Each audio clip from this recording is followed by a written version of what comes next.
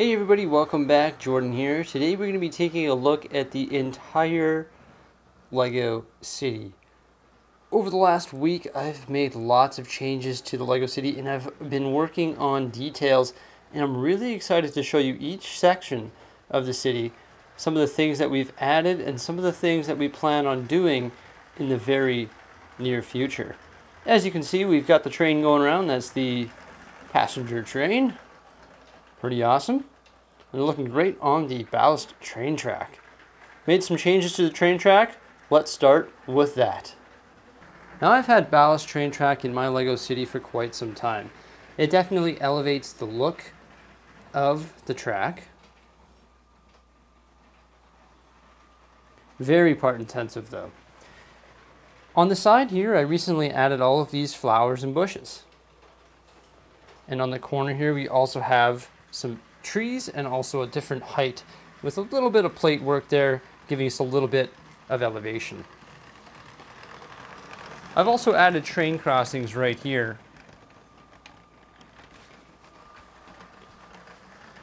And also over here. However, I did run out of these and I've got to get some more. Those come from the new Lego City road plates. You'll probably notice something else a little different about the train track.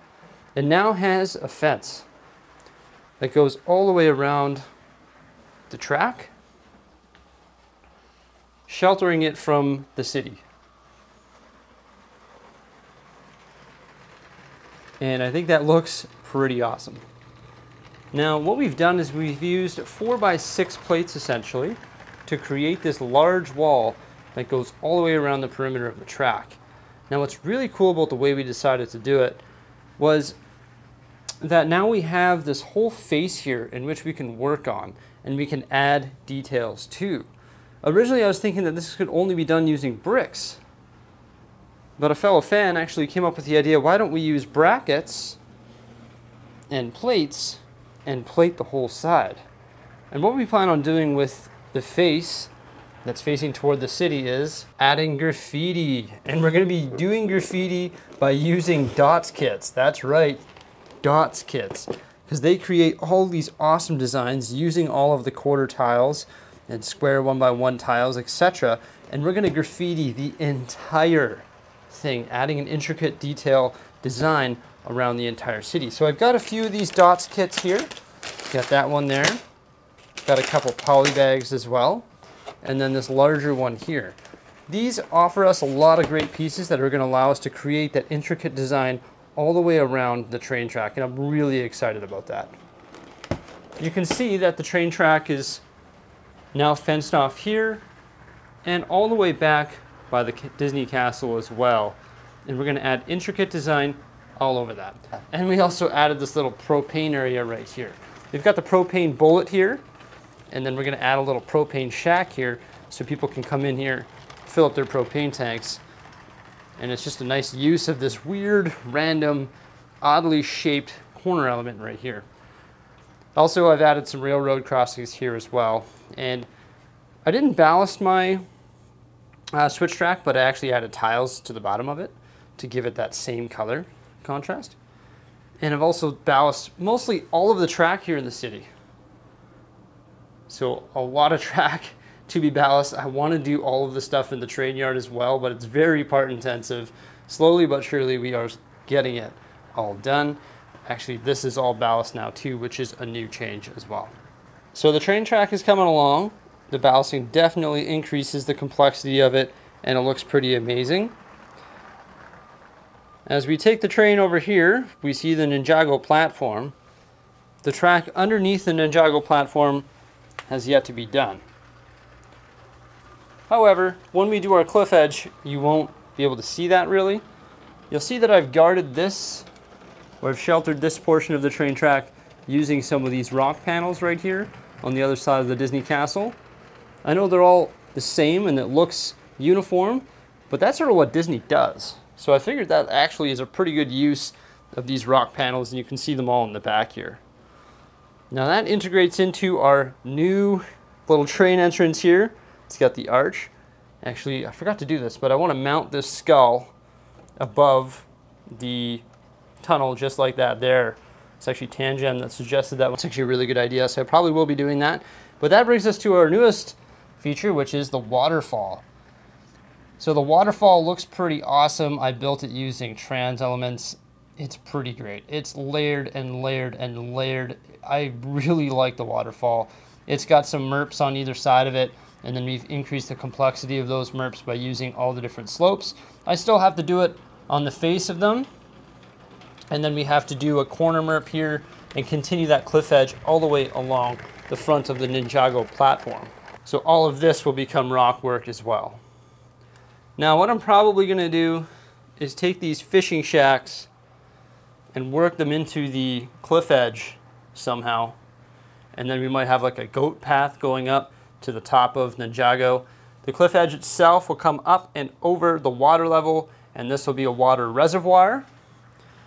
I also am going to use all MERPs along the back here to create a cliff edge that's about probably that tall to give the effect that this Ninjago district is up a mountain. There's a pool of water that's flowing down into the amusement park area, but then we can have another cliff edge behind it with more waterfalls running down to give it a sort of sense of depth and the sense that this is a mountain going up, hypothetically. I would like to raise the temple of Erjitsu up and just above the docks, as the docks is a little bit low, and I think it would look really good if it was just peeking out over top there. Lots of work to do with all the water in the Ninjago area and all the water in every center of the city, including the amusement park and the beach as well. I would like to tile it all just like that there on the base of our waterfall. Also, another thing that I'd like to do to the waterfall is add some white, just so there's a little bit of water foam. The amusement park is populated, same with the entire Lego City, because we had the news over here. Was it really ready to be populated? Probably not, but I've also been putting some work into this area as well. We have to finish up platform 9 3/4 and also that restaurant there. And then we have our Bricksie Land entrance. I've got to figure out what we're going to do here, tile that all off, maybe add some merchants and stuff like that. Also create a safe crossing there over the railroad. Do some more bushes and trees and planters and whatnot all throughout this area to make it more crowded, more clustered. So I just want it to be crowded and clustered. I think that'll look a lot better. The main thing that I've been working on here in the amusement park is actually the go-kart track. Recently I acquired a lot of pieces, and that is the cheese wedges in 1x1 red and 1x2 white, and also the elements that hold our tire in place. I believe those are 2x2 modified plates with the Technic pin. Yeah, so I've got 100 of those, but I guess I need more. Yeah, I recently bought 100 of them. Not enough, because some of the tire elements over here to the exit of the tunnel with the mixer on it are not pinned in place. So I've got to get more of those. Also, you can see I've ran out of cheese wedges in red, and I'm not able to finish the berm that goes around the go-kart track. I also have to create the entrance for the go-kart track, which I'll probably go right here. And then I also have to continue to modify that mixer platform. Going to add a roller coaster to it, going to add the observation tower, going to increase the size of the stairs, and also going to add a staircase that goes over top of this so people can access the adult area of the amusement park. But slowly but surely we're accumulating the parts and just working on things here, and I'm really excited about it. I've got to decide what we're going to be doing with Pirates of Barracuda Bay, if I'm just going to make the Pirates of Barracuda Bay and have it like that, or if I'm going to turn this into like a water slide park or something like that, in which they can rent canoes or little boats or little dinghies at this little boat rental thing, come over here and then dock up or disembark at the water park or Pirates of Barracuda Bay. I still got to decide what we're doing there, either something completely custom pirate themed water park or just straight up Pirates of Barracuda Bay in the island form. So as you can see, it's been a pretty busy week. We've been working on the amusement park and also working on enclosing the train track and finishing the ballasting around the train track. I think it looks pretty good with that rock edge there, hey? It's like the perfect height. It hides both the trains, and it's pretty snazzy. As you can see right here, this is where our corner is going to go, and there's going to be another arch there, and that's where the Disney train will pop out. I would like to ballast all the train track in the Disney area as well. And then we'll get that rock edge back there with the Temple of Air Jutsu, have that rock all come over top, have like a water reservoir up top there. That's gonna look amazing. One other thing that I have to do as well is work on my street signs still, my street lights and signs. I ordered some of the OK Brickworks street signs so we can get those stickered up. I also have to do what I've done here to the entire city. Put a tile on the back, and then I have these extra packs as well, and they come with some great sticker elements, in which I'm going to be putting onto the 2x3 tile, the white one there, so that we can have some street signs and stuff. And that's really going to make it look good. Also, Toadborg suggested that why don't I take one of these lights, whether it's red, yellow, or green, and make it a solid 1x1 circular tile, and that will indicate which light is currently lit, so that we can have a solid green one there and a car passing through the intersection. I love that idea. I'm definitely going to sit down here one day and I'm going to make that all happen, and it's going to look fantastic. I'm really excited about adding the graffiti going around the train track as well. It's going to look sweet. We've got some epic designs already being brewed up, and really a combination of any of those quarter tiles is going to look really good. As you can see, we've got lots of space here to do plants and bushes and trees and everything as well. I do have a huge Bricklink order. No, not Bricklink, but Pick a Brick online from the Lego group, and that's an order coming from them. And it's got a whole bunch of the 2x2 circular bricks in it, and also tree limbs. I can't believe we're still waiting for that, but it is what it is. They're going to show up here, and I'm going to be able to add some bigger trees all throughout the Lego City, because you can see all the little trees over here are sort of like dwarf trees. So we're definitely going to add some monster trees here in the Lego City all throughout.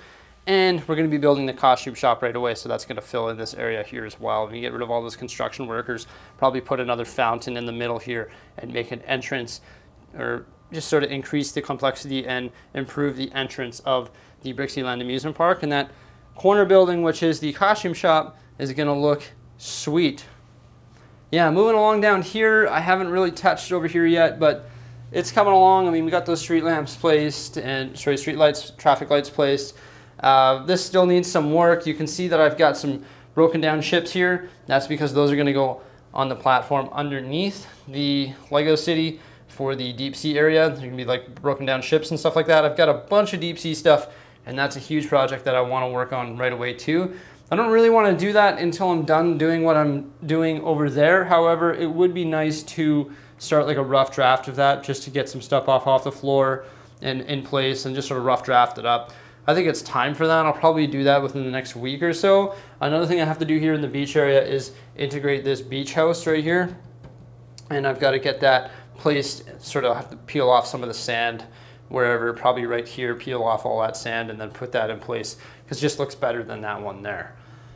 Yeah, lots of stuff going on. I can't wait to get the ballasting done here in the train yard too. That'll really make it look really good. Could you imagine if all the train yard was ballast? It would look like night and day. It just sort of looks gray. It looks sort of boring right now. But if it was all of that black ballasting, it would look really cool. By the way, I know I need some of the 1x1 tiles.